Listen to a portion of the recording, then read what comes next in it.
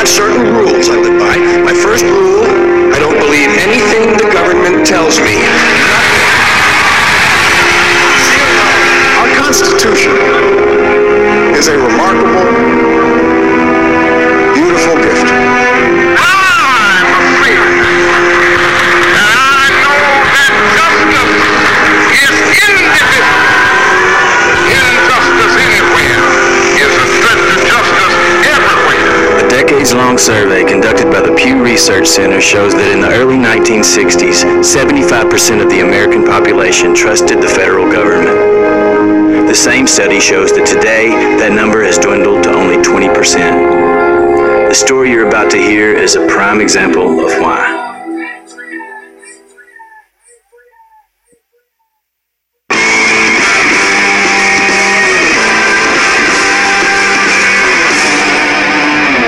We're all here for the same reason. It's because we know in our gut that something is horribly wrong. Meet Schaefer Cox, the liberty-loving, patriotism-preaching political prisoner that you've probably never heard of. Before he caught the attention of the FBI and other federal entities, by all accounts, Schaefer Cox was an upstanding citizen and a pillar of the community. The son of a Baptist minister, Schaefer Cox was raised with conservative Christian values. He enjoyed hunting and fishing and taking advantage of all the outdoor adventure Alaska had to offer. By his early 20s, Schaefer was an accomplished businessman operating his small construction company there in Fairbanks, Alaska, making an honest living. Ever mindful of his civic duty, Schaefer wanted to make a difference. In 2008, he spoke at the Alaska Republican Convention. He had command of the crowd, and the highly respected lieutenant governor spontaneously asked him to run for office from the convention floor, so he did. He came in second place in the Republican primary with 38% of the vote in a three-way race. People are asking for some direction and for some leadership and for some solutions that they can do because they figured out that voting doesn't work. They've figured out that sending letters to your congressman doesn't work. And they're grasping for what's the next option. He continued to speak at events across Alaska and other states. Schaefer talked a lot about the Constitution and about liberty and freedom. He covered a wide range of topics, including the Federal Reserve, federal overreach, and yes, the Second Amendment.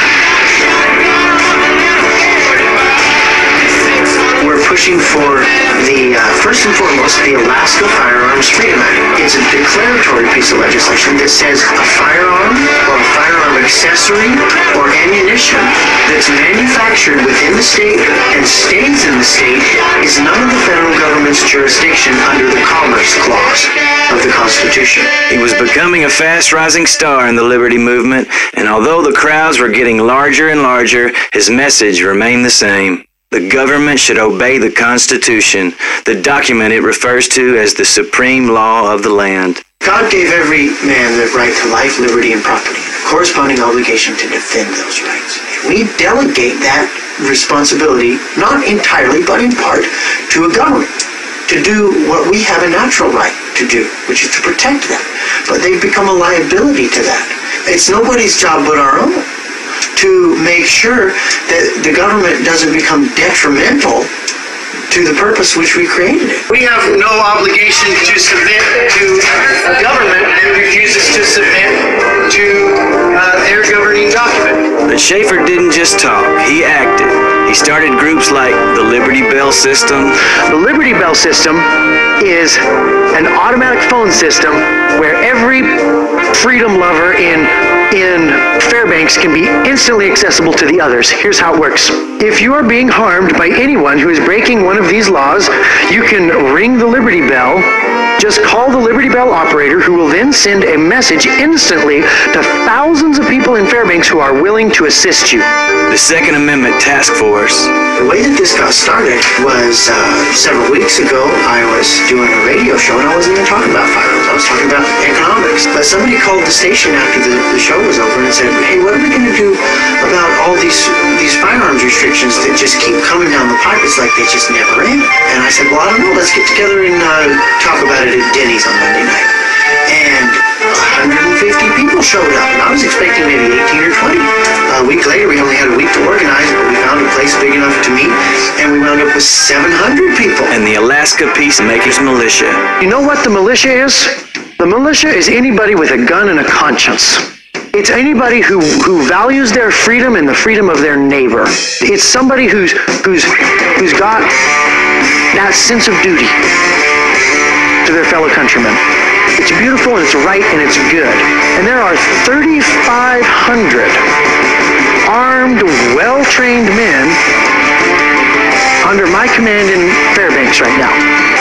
And they are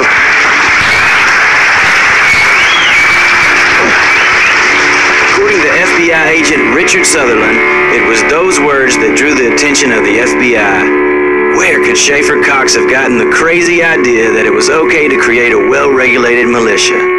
Well, for those of you that don't know, that idea is straight out of the supreme law of the land, the Second Amendment to the Constitution of the United States of America. It was at that point that the FBI hired career criminal Gerald J.R. Olson to try to get some dirt on Schaefer Cox. Not only did the feds give money to Olson, they also helped him out of some legal trouble for stealing a tractor. Here's a clip of Olson describing some of his past criminal history in court. Who are you transporting drugs for on those 2 occasions you talked about? It was a Hells Angels biker club gang. After over a year of investigation, 2 separate U.S. attorneys reviewed the FBI's findings and both came to the same conclusion. Schaefer Cox was not a threat and there should be no legal action. The FBI should have dropped it right then and there, but they didn't. Instead, they decided to try a different tactic: provocation. Knowing full well that Schaefer's young son Seth was loved and well taken care of, the FBI called in a tip to the Office of Children's Services hoping to incite a shootout, according to witnesses. At the same time, the feds deployed paid informant William Drop Zone Bill Fulton under the direction of FBI Special Agent Sandra Klein to, among other things, goad Cox along and convince him that he needed to take a stand and defend his son from the government at all costs. The plan was to provoke the peacekeeper to violence and set the stage for a shootout. what the supervising agent had said, quote, "Our plan is to try to take Seth away from Schaefer and Marty, and we believe that will be sufficient to elicit a display of force, at which point we will shoot all three of them." After repeated unsuccessful attempts to convince Schaefer to commit violence, Fulton went from provocation to intimidation. Fulton went as far as threatening Cox's life and admittedly put a knife to the throat of Schaefer's friend Les Zerby during a meeting with Zerby and Cox, and outright demanded, knife in hand, that Cox come up with a plan to murder officials. And I'm like, look, Les, what's your plan? He's like, well, we don't have a plan. And I just lost it. I literally grabbed it and I started coming over the counter and I was like, switch through. Piece of shit.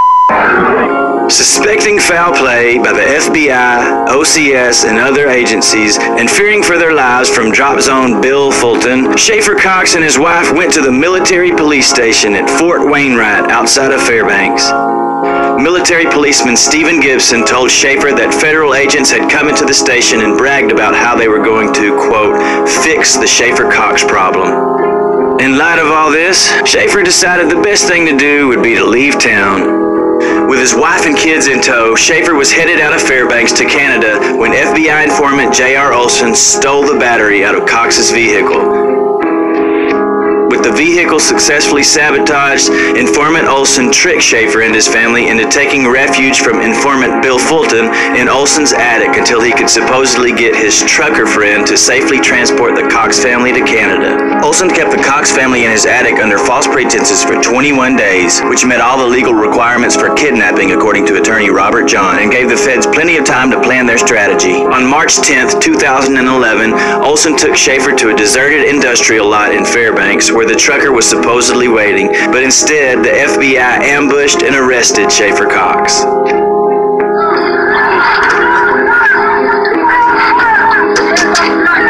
It's worth mentioning that this case was first tried at the state level where the case was thrown out, but the feds had an axe to grind and he was instantly re-indicted on a federal level. The Justice Department knew it was going to take a very specialized prosecution team to obtain a conviction. Luckily, they knew just who to appoint to Schaefer Cox's case. Meet Joseph Bettini. Bettini first made headlines as a federal prosecutor after his unconstitutional and illegal activity in the case of Senator Ted Stevens. United States District Judge Emmett Sullivan said that in his 25-year career he had never seen mishandling and misconduct like what he had seen by the Justice Department prosecutors who tried Stevens' case. Bettini and his co-conspirator prosecutors were held in contempt for their deceptive and illegal tactics, which included withholding exculpatory evidence that favored the defense, and allowing false testimony. Judge Sullivan ordered Special Counsel Henry Schulke to investigate Joseph Bettini and the other federal prosecutors in Senator Stevens' case. It was only months before Schaefer's trial started that Special Counsel Schulke testified before Congress about the entire sordid affair of Senator Stevens' prosecution. The thing that disturbs me so greatly is not that this prosecution involved a United States senator, because I doubt we would be having this hearing if it involved a citizen who was not a United States senator, and that disturbs me greatly. And how do we know?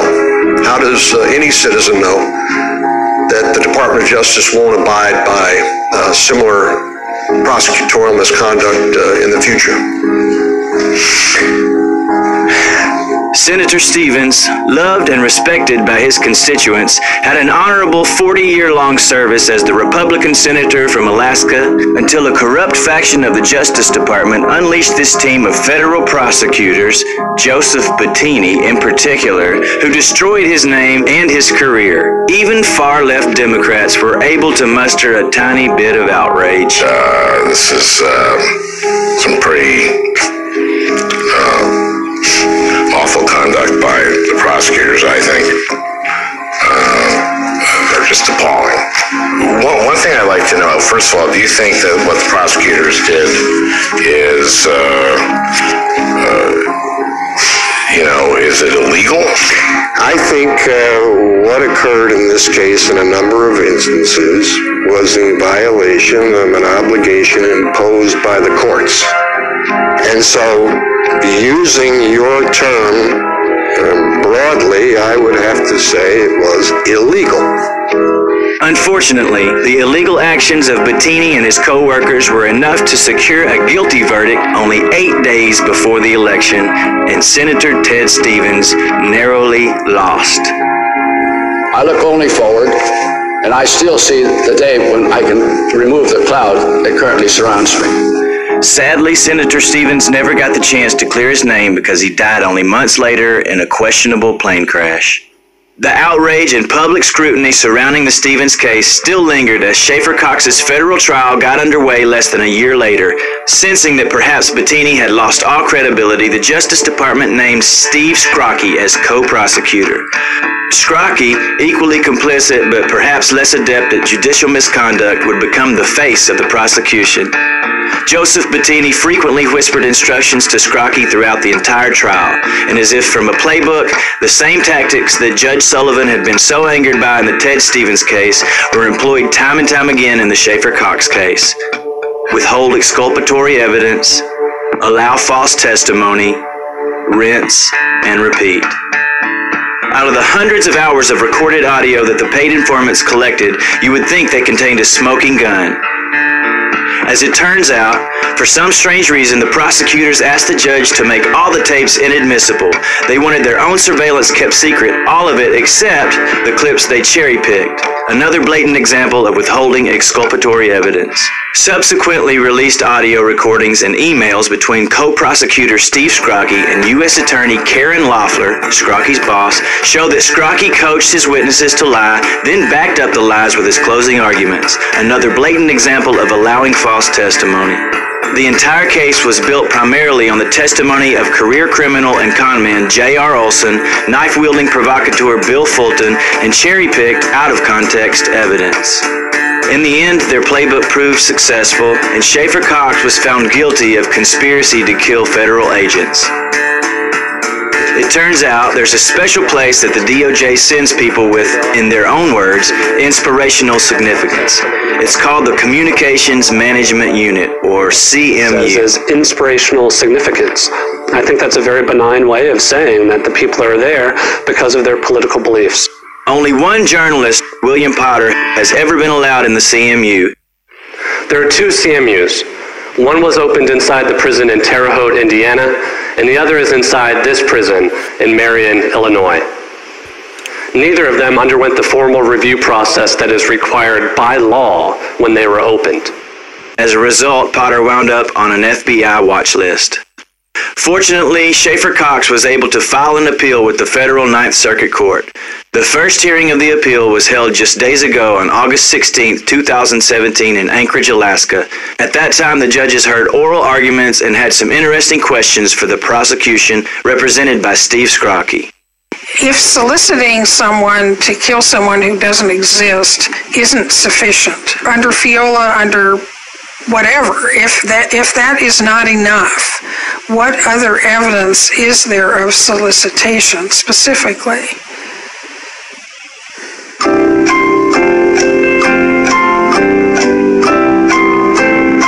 Can you cite me or the panel to any case that have facts analogous to this? I think if we would have found it, we would have provided it to you, Your Honor. Exactly. There isn't any such case, is there? No. But you're effectively asking us either to make new law or conclude there's not sufficient evidence on this point, right? Suppose I have a direct intention to kill Mickey Mouse, and I go solicit somebody to kill Mickey Mouse. Well, there's no Mickey Mouse to kill. Can you still have a solicitation?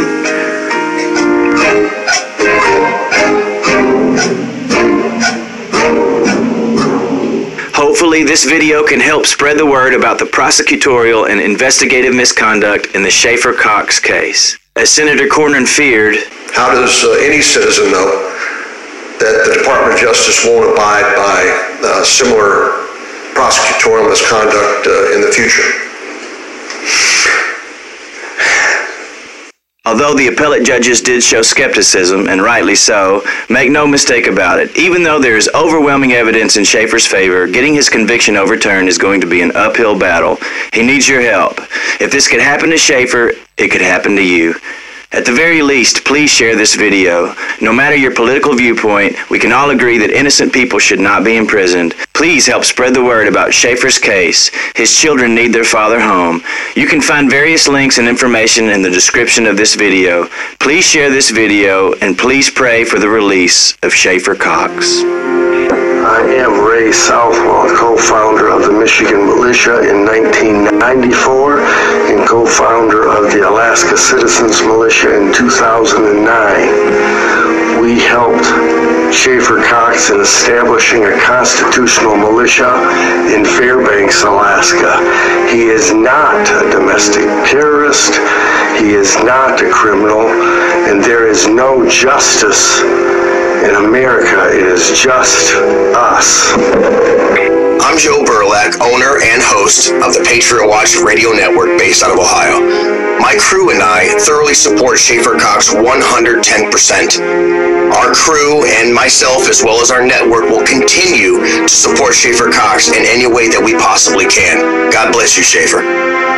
Hi, I'm Pastor Broden, and I'm the senior pastor here at Fair Park Bible Fellowship Church. I stand full support of Francis Schaefer Cox. Release him now. Hello, this is it. I believe Schaefer Cox is innocent, and I believe he should be released. Ladies and gentlemen, my name is Wiley Smead Drake. I'm the chairman of the Congressional Prayer Conference in Washington, D.C., and one of the key notes in our prayer meeting is to pray for Schaefer Cox. He is being persecuted and prosecuted unrighteously, illegally. Continue to pray with us and for us as we support Schaefer Cox. My name is Rudy Davis, and I am also a Bible-believing follower of the Lord Jesus Christ. I have also researched the Schaefer Cox case. I believe he was set up just like they set up Senator Ted Stevens. And I am in full support of freedom for Schaefer Cox. Thank you for your prayers.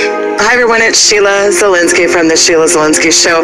I have had several people on my show regarding Schaefer Cox. I believe he's being wrongly imprisoned. I believe he's being targeted by the federal government, and we do have to pray for our brothers in bonds, and I ask you to speak out on the Schaefer Cox issue. Thank you and God bless. My name's Rich